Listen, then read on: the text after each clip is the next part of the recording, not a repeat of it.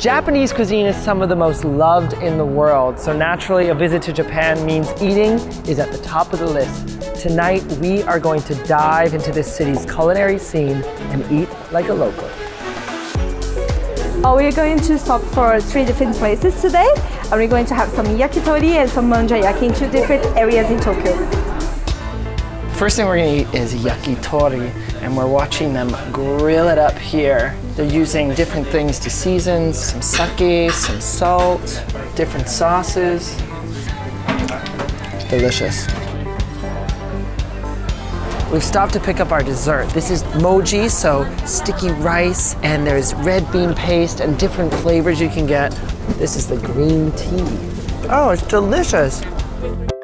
The favorite part of the evening was the fact that the tour guide is so involved, so she doesn't only tell you about the food, she also tells you about the neighborhoods, the architecture, the buildings, the history. Not just only eating, but also learning at the same time.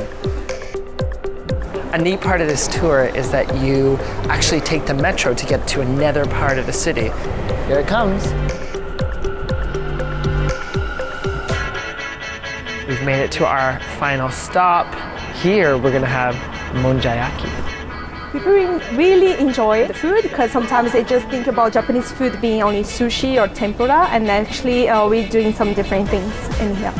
Yeah, mix it up. This dish is called okonomiyaki, so it essentially means whatever you like. We've got pork, cabbage, curry. Hey! I really like this. I like the flavors of it. Come by!